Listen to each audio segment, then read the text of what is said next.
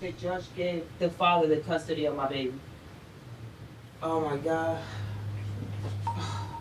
It's being told to me that I have to let my daughter go with her father because my baby daddy's trying to take custody. So I feel like my life is just falling apart. They gave him custody, babe. I don't know what you do.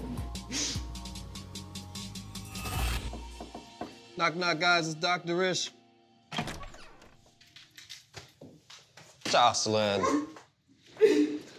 I know it, I know it. I know it. I know it, I know it, I know it. Come here, come here, come here. I don't know what Come here. So look at me. There is no judge on this planet who wants to take the kid away from a mom who's fit. You are not an unfit mother. It's beyond a hard situation, and it makes you feel like you're not doing your job as mom, doesn't it?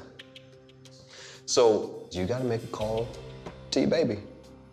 And you're gonna have to say bye for a little while, because what they need is stability. I can't turn my baby in, Doc. You have to.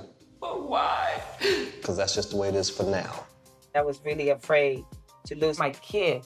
So at the end of the day, I gotta keep it pushing. I gotta focus, get my together, and go home to my baby.